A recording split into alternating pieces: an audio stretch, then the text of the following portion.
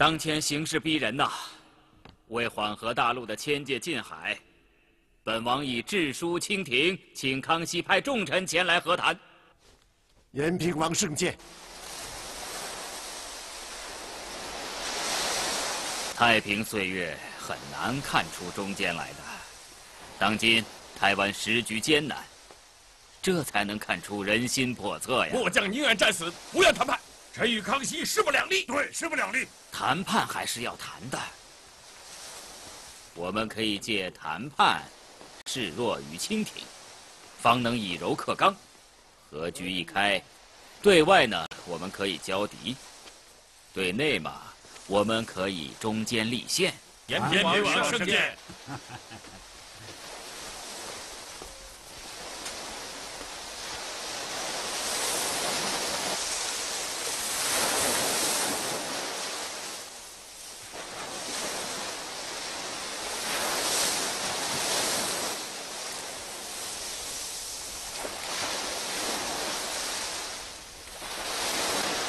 臣虽未拆阅台湾书信，但臣预料，此筒内8成是正式的乞和书信。如臣偶然料中，则臣建议朝廷冷淡政事3个月，然后再派员招抚。臣以为，谈判是要谈的，但谈判所得的东西，远不如打仗打下来的东西可靠。郑经乞和的折子你们都看了吗？看过了，臣看了足足3遍，每次感受都不一样。说说看。这第1遍，臣喜，郑经已经知道朝廷厉害，开始向皇上献媚。第2遍，臣忧，郑经在唱梅花3弄，使缓兵之计。第3遍，臣又喜。此乃收台之良机，一旦成功，则3年进海费用全都省下了，朝廷不战而胜。姚启圣也是喜忧参半，他怀疑郑经的诚意，让朕冷他3个月。皇上，千万冷不得呀！臣建议要趁热打铁，将百炼钢化作绕指柔。皇上，一旦冷下来，郑经见求和不成，便要顽抗到底呀。那姚启圣之所以停止谈判，多少有点养寇自重的意思。皇上，您想啊，台湾顺利收归，那姚启圣岂不无用武之地了？你们总是把姚启圣想得这么阴啊！他都多大了？64了，半绝入土的人，只不过想在这有生之年做点事儿，补补这辈子的缺憾。这一点，朕不会看错的。臣多虑了。臣的意思是，虽然谈和，但仍当立足于战。这话说的是，郑经乞和诚意不足。不过他向朕献媚眼儿，朕就笑脸相迎；他要向朕呲牙，朕就以铁拳相待。总之，切不论郑经有没有诚意，朕是有诚意的。明珠啊，臣后旨。这次轮到你建功立业的时候了，你要深思熟虑一下，草拟一下和郑经谈判的条件。朕只有3个原则：1剃发，2称臣，3登岸。除此之外，任何条件都好商量。皇上，由谁赴台谈判呢？当然是你啊，万花筒啊，满腹经纶，舌战群雄，去为大清扬威。这有一件事你们要记着：大清和台湾既非2国，也不是什么2朝，而是朝廷与下属府道台的关系。所以你这次去不是什么讲和使节，而是朝廷的特命钦差，奉旨招抚。啊，你要恩威并用啊，不要有辱声望。皇上放心，姚启圣已为朝廷立下大功了，奴才绝不会输给这个汉臣的。搜图，臣在。关于整军备战的事儿，你要全力以赴的去做。朕建议你，还有兵部、吏部、户部，你们全当没有谈判这回事，一门心思，武力收台。这，明珠啊，3天以后，朕为你置酒送行。谢皇上隆恩。但有一事，请皇上明示。说。福建姚启圣总揽台务，臣此行为钦差大臣，与姚启圣可谓是一山二虎，各奉其职。奴才斗胆叩问皇上：福建距此4000余里，如遇紧急情况，是姚启圣节制奴才呀，还是奴才节制姚启圣啊？你这话问得很啊！你还没出京呢，就和朕谈判了，你是怕他和你争功吧？皇上，姚启圣至台初见成效，功在皇上。若不是皇上授予他重权，他何以成事啊？但是姚启圣的傲气，奴才4000里以外都闻得到。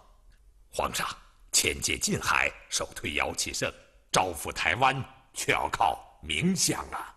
臣斗胆祈求皇上授予招抚专权，以防姚启圣掣肘。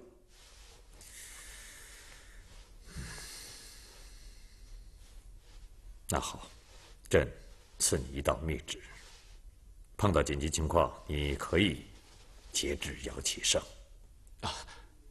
臣领旨。招抚钦差大臣明珠到。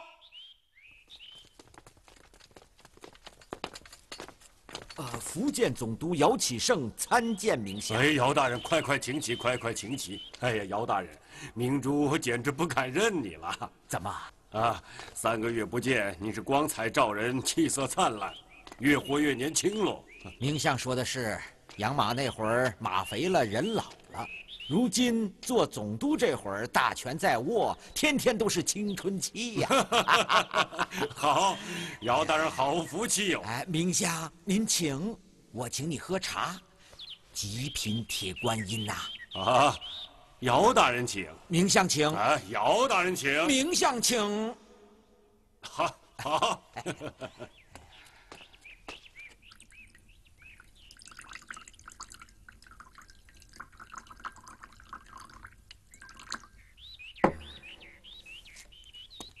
请。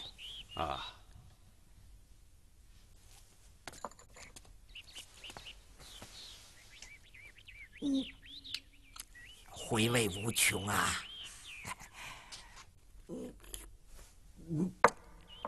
苦，怎么跟喝药似的？嗨，功夫茶本来就是良药，包医百病。明相当然没病，没病也可以健身嘛。姚大人，打今日起，你我就要风雨同舟，荣辱与共了。就等着明相这句话。今日起，下官为明相马首是瞻。好，姚大人不愧是养过马的。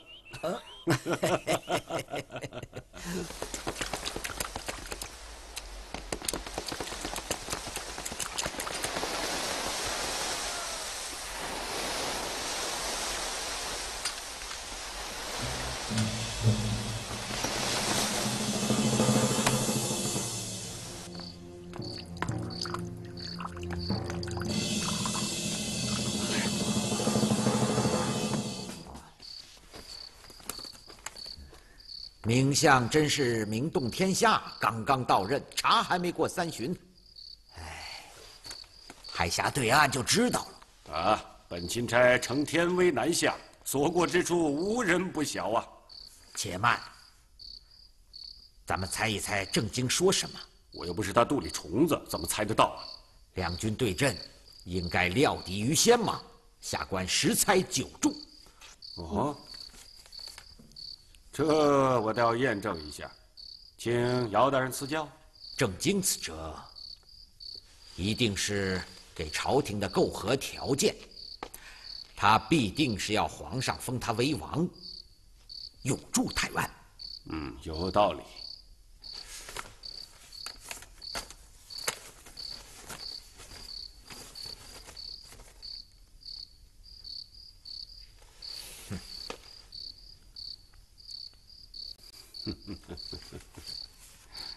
姚大人呐，你最大的毛病就是太自信。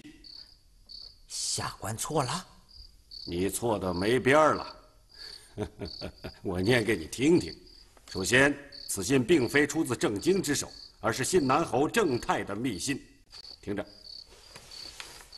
郑经绝无归属朝廷之心，郑经意在借谈判来争取时间，使朝廷徒耗时日，让禁海令虎头蛇尾，不了了之。郑经最终将割岛称王，另立朝廷。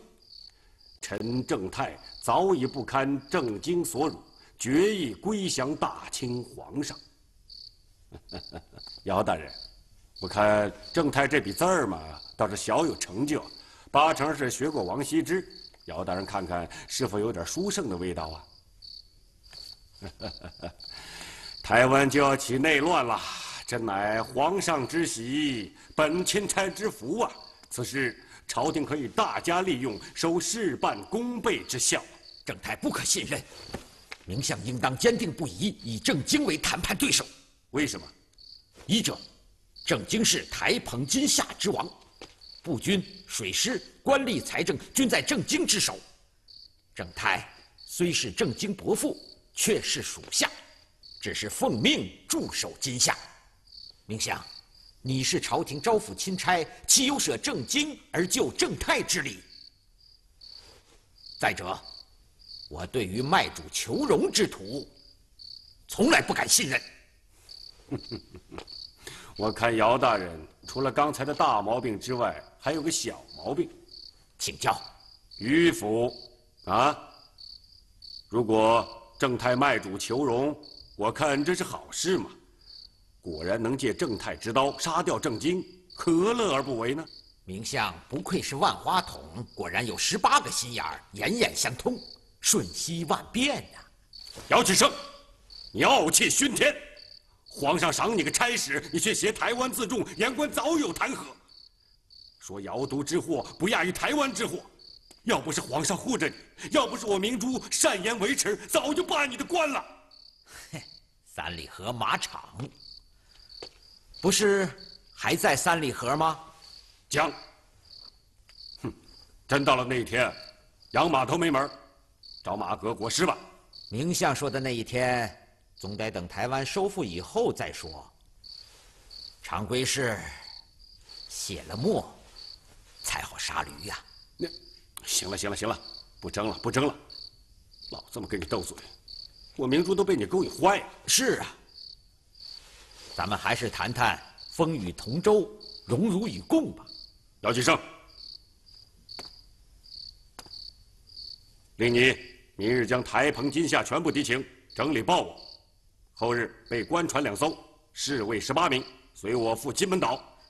金门岛，收复金门，收服郑泰，再由金门岛转赴台湾。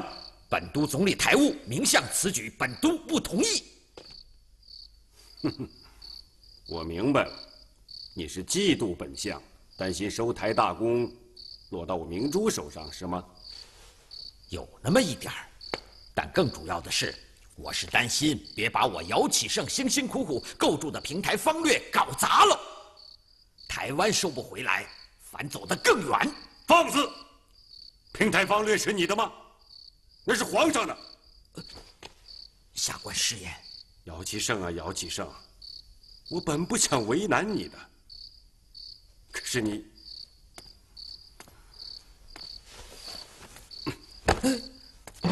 姚启圣接旨。臣接旨。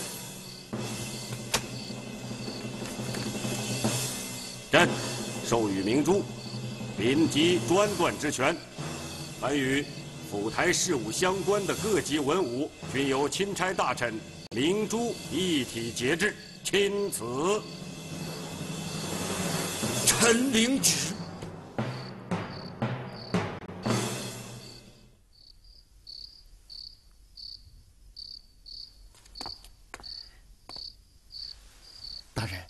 大人，老洪啊，在下已将明相送至驿馆，前来奉命。一路上他没说过什么？啰啰嗦嗦的，都是盛赞大人的话。人家是春风得意啊。明相夸谁，谁就得心惊肉跳。大人，皇上此举，每到关键时刻，皇上最为倚重的还是满族皇亲。周培公推荐我出山，恐怕我也要做第2个周培公了。大人，您比周培公更高明一层啊。此次明珠赴台，成了功在于明珠，败了我也难逃其过呀。唉，这赴台的事我就能行，皇上何必知他跟我添乱？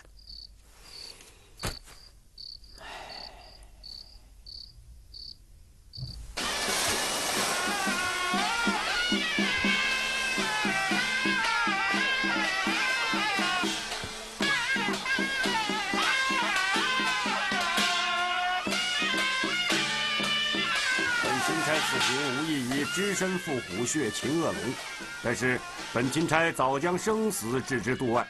行前，本钦差留遗言在此。如果本钦差一去不回，待皇上大军攻下台湾后，有劳列位在日月谈判，来一炷清香，让本钦差亡灵有之啊！3炷清香。姚大人，请回府喝茶去吧。哎，明相，你万万慎重，慎重啊！好了，回去吧。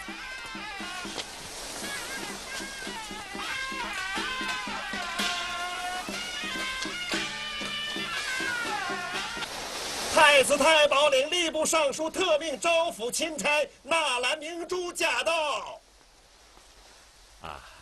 在下今夏统治信南侯郑泰，在下左先锋靖海侯施琅。2位义士久仰了。皇上托明珠给2位带好来了，皇上还经常念叨你们呢。明相请请。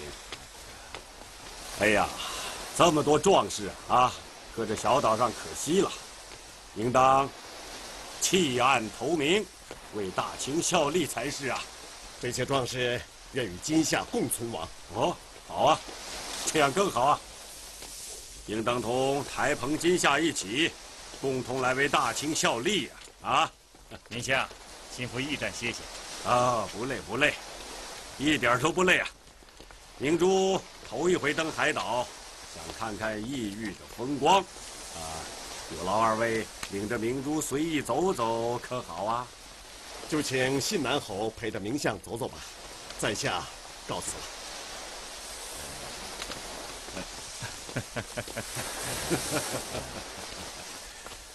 果然是个海霹雳呀，名不虚传呐！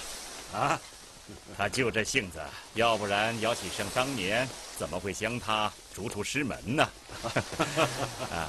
明相，在下陪您走走。好，请。此去台湾需多少时辰？风向顺畅的话，快船4天半。有趣儿。信南侯距台湾4、5天，距大陆却只有3个时辰。如此看来，信南侯还犹豫什么呢？在下不懂明相的意思。本钦差抵达总督府的当夜，就得到一则密信，署名是陈正泰。敢问信中说些什么？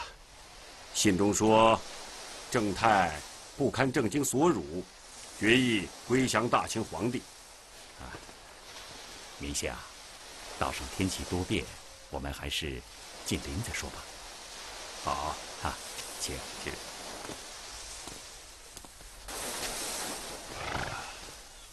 哎，这是什么树啊？无畏风暴，便于海滩。相思树。相思树。明相请看，相思树下尽相思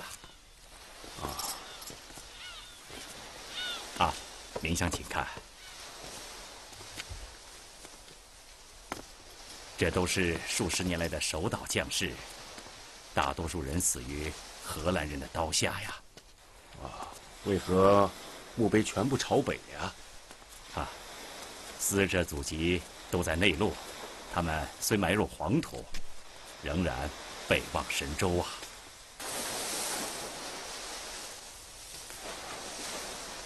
纳兰明珠，深为感佩呀。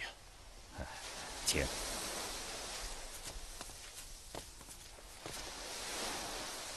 风萧萧兮易水寒，壮士一去兮不复还。哎，信南侯就不必吟风弄月了，死者是不会泄密的。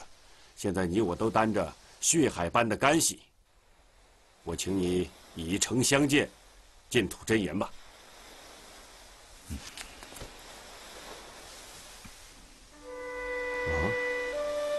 这是你哥哥郑安之墓。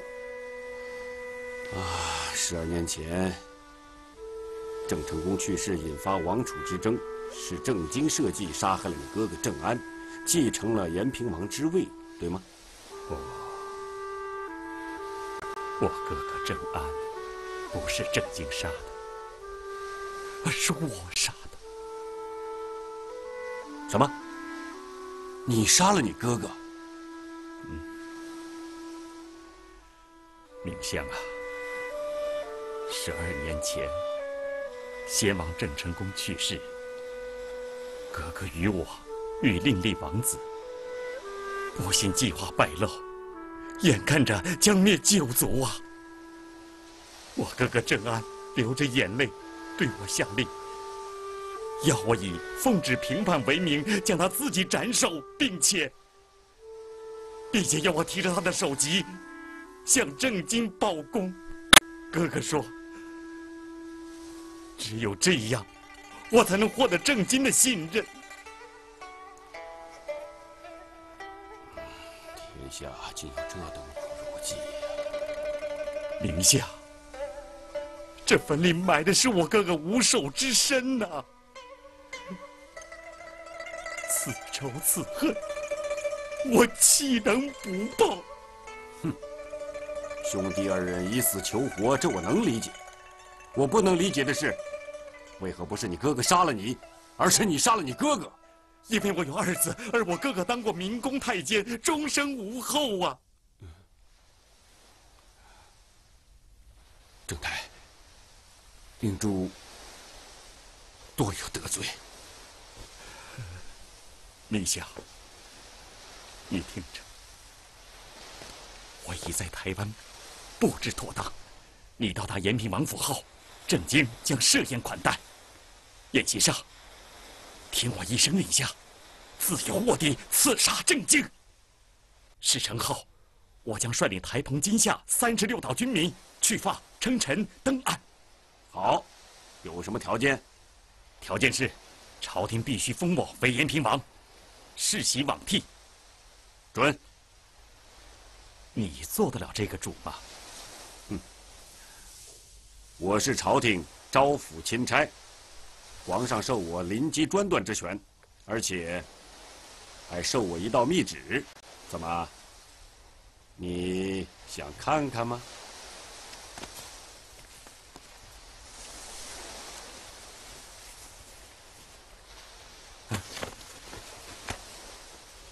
臣郑泰叩见钦差大人。施琅将军，我陪明相赴台觐见延平王，在此期间，金夏各部均由你一体节制。领命。万般大意，谨防清军借谈判之机偷袭金夏。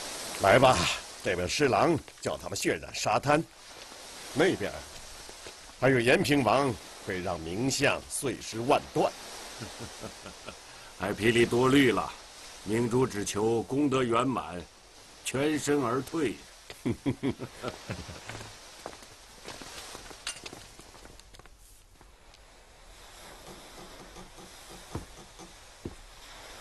信南侯，施琅是否与你同谋啊？他一无所知。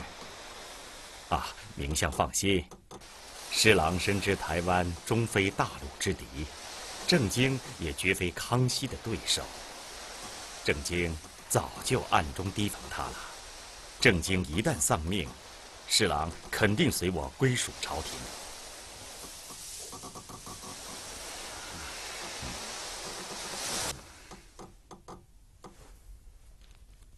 姚启圣又奏了明珠一本，你们自己念念。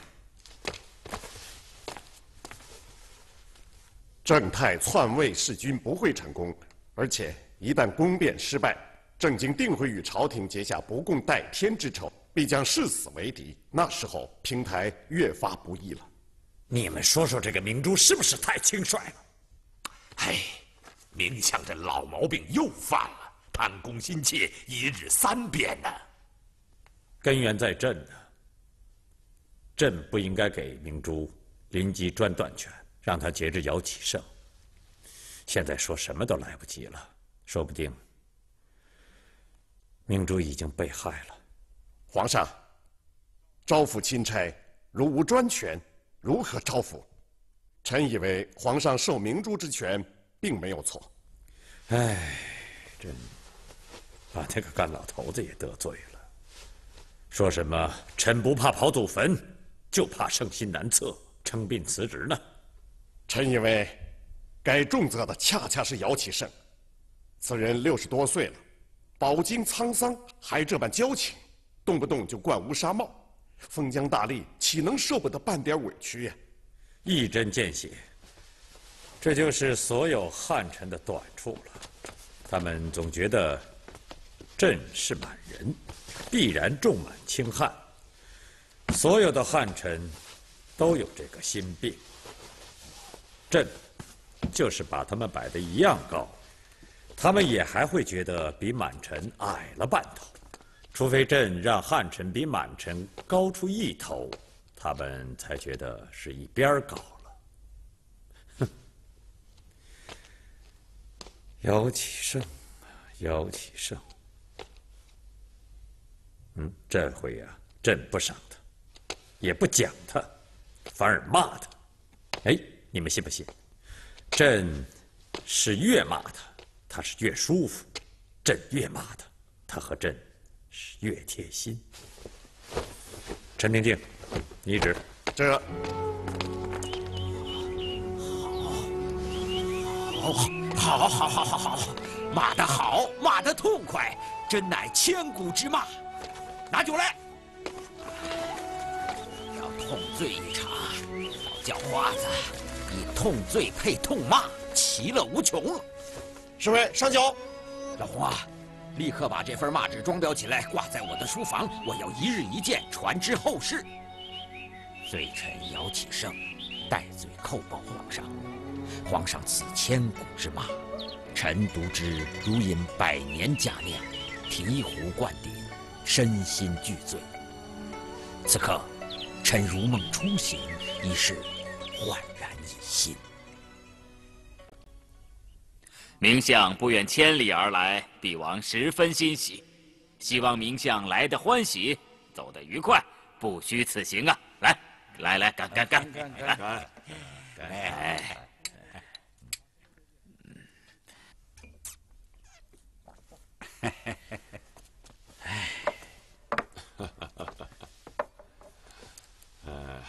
各位，我大清皇上怀柔四海，君临八方，普天之下莫非王土，率土之滨莫非王臣。台澎诸岛与我大陆一体相连，台澎的军民也与大陆血脉相通啊！有鉴于此，皇上亟待列位王侯臣将能够归顺大清，普天同庆啊！明相，清廷虽然占据大陆，但追根寻源仍是北湖女真后裔。延平王虽然偏居台澎金马，却是大明一脉，中华正宗。冯大人此言，小家子气喽。何为正宗啊？皇统便是正宗，王道便是正宗。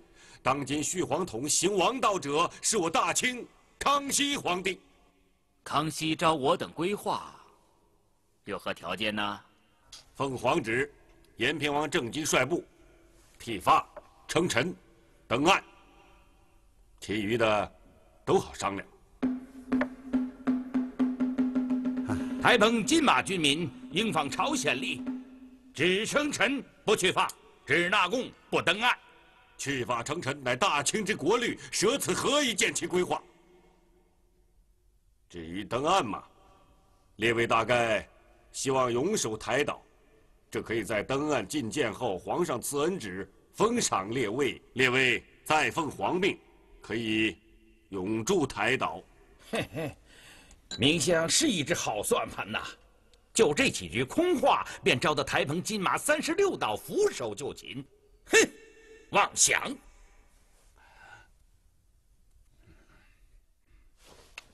臣郑泰愿意剃发称臣登岸。哦，伯父啊，我一直当你是台湾的信南侯，怎么一眨眼的功夫成了康熙的忠臣了啊？延平王，你大概忘了吧？我这个信南侯，可是郑安的骨肉兄弟呀！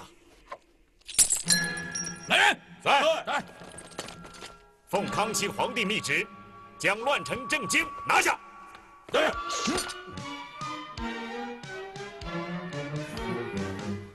叛逆小人，本将岂能听你作乱？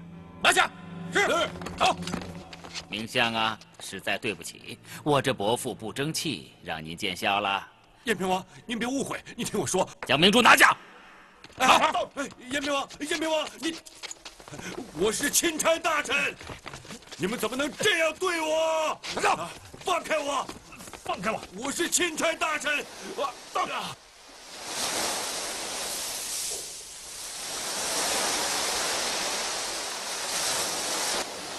千百年来，我们以海为生。这鲨鱼呢，是我们的衣食父母啊。我们取之于海，自然也要归之于海。明相啊，这崖下的鲨鱼等候多时了。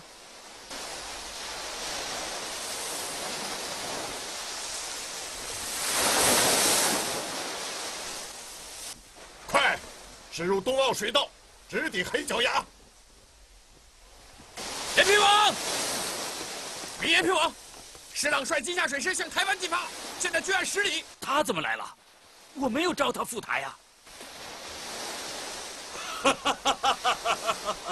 郑经，施琅是奉旨前来剿贼的，你们赶紧束手就擒吧！胡说！延平王，你以为刘国轩背叛了我，你就成功了吗？哼！螳螂捕蝉，黄雀在后。胡说！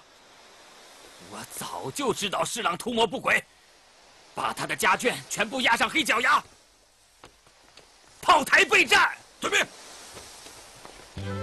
走，走，快点！走，快点！啊！上，快点，快点，快点，快点，走！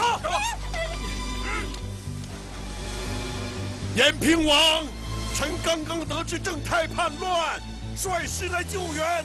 延平王，施琅忠心耿耿啊！开炮！开炮！将军，快回篱笆！不，快回篱笆！不，将军。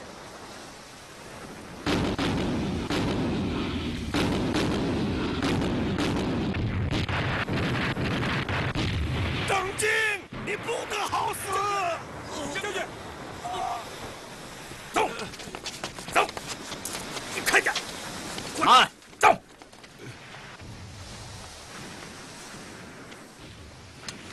我今天亲自为这2人送行。明珠啊，这个卖主求荣之贼，当年为了活命，连自己的亲哥哥都杀害了，你怎么能信这种人呢？啊？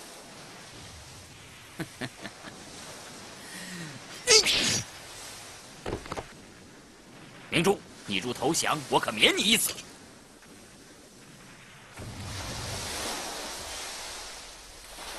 恶贼，你休想！我明珠，生为大清之臣，死为大清之鬼，你看吧。哼！送榜。带信给康熙，告诉他我郑经愿意称臣，但绝不去发；我愿意归属朝廷，但绝不登岸。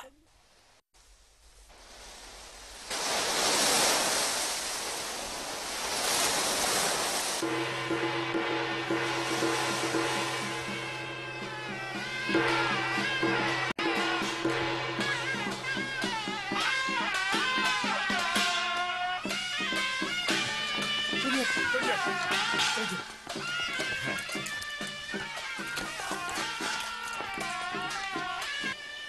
霹雳归顺朝廷，台湾海峡从此一马平川，可喜可贺呀！施将军，姚总，哎，英皇恩师在人，姚启圣还是在下。你害得我家破人亡，断子绝孙了。哦，快扶起来！哦，抬到棚里去，快！快点儿，快快！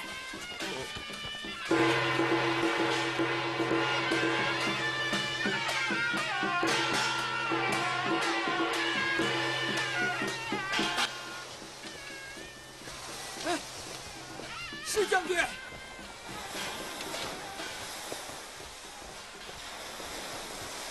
施将军，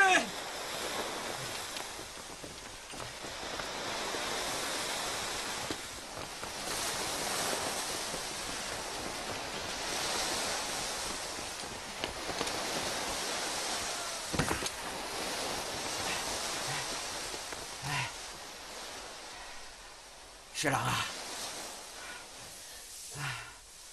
福建这天儿还是这么热啊！来，施琅，哎，请更衣上轿吧。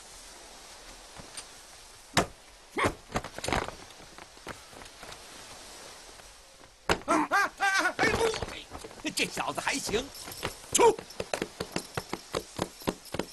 哎，施将军，施将军，大人怎么让他跑了？没事儿，皇上会把他交给我。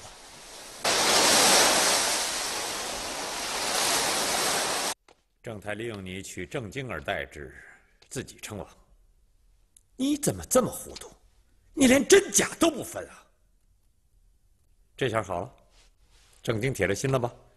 而且让他骗得台湾民众是众志成城。你知道，这要朕花多少心血，花多少银子，耗多少时辰吗？奴才罪该万死！不要跟朕说什么罪该万死，朕跟你说多少遍了。你脖子再硬，你死一次还不够吗？还要死10000次啊！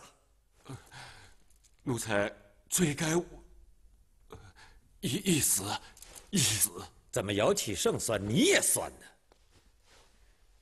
姚启圣是怕你破坏了朕的平台方略，而你呢，是怕他夺了你的不世之功。你们俩像刺猬，他扎你，你扎他，怎么就撂不到一个笼子里去的？皇上，这回是姚启圣占理，奴才贪功了。哎，不容易。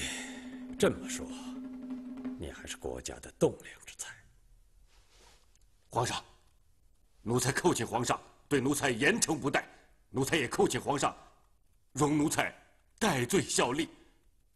奴才不收回台湾，死不瞑目。来啊！奴才在。明珠降2级，罚1年俸禄，剥夺双眼花翎。这。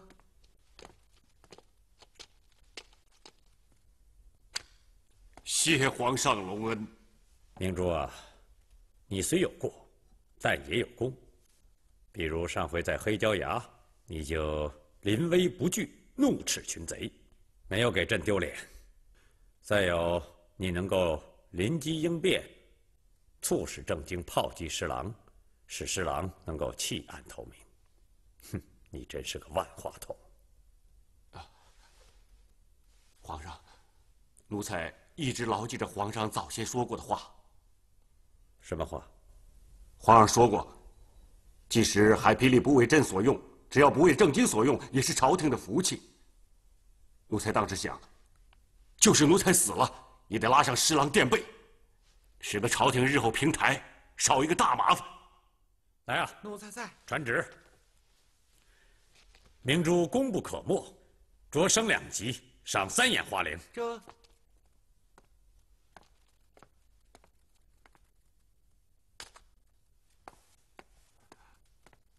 皇上，将功罚过，恩威分明，奴才当竭尽绵薄，以报皇恩。下去吧。谢皇上。